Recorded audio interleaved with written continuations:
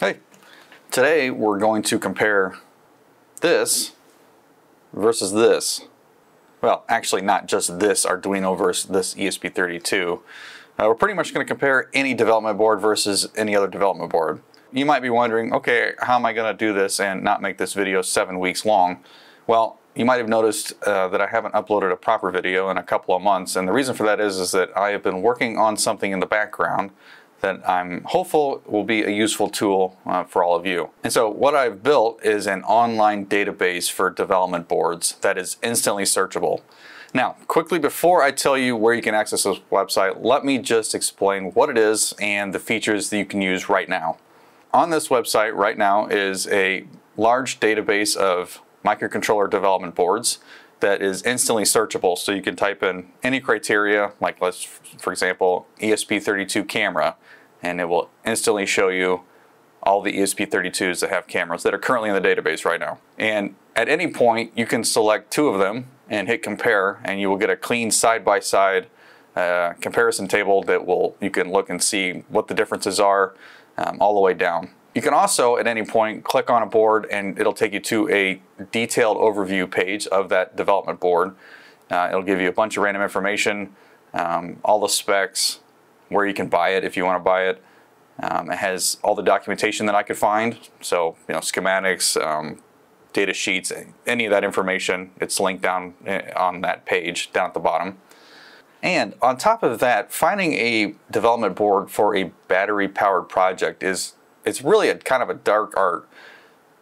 Knowing which ones work well for battery and how long your battery may last for your project is really hard to figure out in a lot of cases. And so I've tackled that problem as well, as best I could at least. And so what I've built is a battery life calculator. Now, to calculate how long a battery can last for a given project, you have to know a couple of values. You need to know how much power does it draw when it's awake, how much power does it draw when it's sleeping, if it has a sleep function, like an ESP32. And then you need to know some other stuff like how long does your code run for roughly, if it's 10 seconds or whatever, and how many times you want it waking up during the day. Now the first 2 numbers, how much power does it draw when it's awake and how much power does it draw when it sleeps, that's a number. Those are numbers that most people aren't going to be able to figure out if you don't have the testing equipment for it, or yeah, more or less you need some testing equipment. So what I've done is, for the boards that I can source that information on, that it is automatically plugged into the battery life calculator on each of the detailed page for those boards. So you don't need to know that information. Now, I don't have those numbers for all the boards. Finding that information is really difficult in a lot of cases. I do have testing equipment to test that kind of stuff, but obviously I don't have all these boards in my possession, so I'll test what I have and I'll kind of go from there. But long story short, if you select a board that has that information, you don't need to know it. You can go down to the battery life calculator, select whether or not you want to have Wi-Fi or no Wi-Fi if the board supports that. It'll plug that in, and all you need to know is roughly how long does your code run for, so let's just say 10 seconds. And how often you want it waking up to run that code. So, every 15 minutes or every hour, whatever the case may be. It'll automatically do the math on that, and then you hit calculate, and it will tell you roughly how long you can expect that battery to last for that project with that board. Hopefully this is a really useful tool for people. I know that's finding out how long a battery lasts for a project can be kind of important, especially if you're trying to make it a long period of time with running on a battery. So it can either inform you that you need to get a different board for your project that's better at battery power, running off a battery power rather, or if you need to size up your battery to get to a certain time frame, you can type in all sorts of numbers. You can also at any point enter your own numbers for any of these fields. So if there's pre-populated, you can overwrite it and type in your own if you want. You want to play around with that. So hopefully that's a useful tool, and again, that's on each of the board's detailed page. Just scroll down a little bit, you'll find the battery life calculator. Now, there's even more.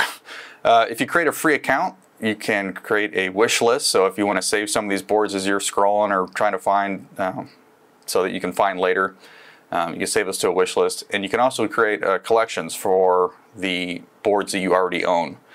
And so it'll put all the boards you own into a collection, and you actually get some cool stats one of which is the total value of your collection. That you can turn off in the profile settings if you don't want your spouse ever seeing that. So that is an option as well. But yeah, anyways, the database is still a little bit small. It's got a little over 100 boards, which sounds like a lot, but as you start searching through it, you'll get through it pretty quick. So there is a request board feature on the website in several places. Please, if you don't see a board that you're looking for that's in the database and you want it in there, use that feature, submit a request for a board, and I will make those a top priority to try and get them added as quickly as possible. And if you have any feature ideas or you run into bugs or anything like that, you can use the report feature as well. That way I can get it and get that stuff fixed and updated as best as possible. So the links to devboarddb.com are down in the description. There's also a Discord link. I created a Discord for this, so you can always message me there if you're having issues or have suggestions or whatever, and just generally chat. So yeah, check it out. Let me know what you guys think. Hopefully it's a useful tool for all of you and you'll get some good use out of it. So thank you for watching, and I'll see you guys in the next one.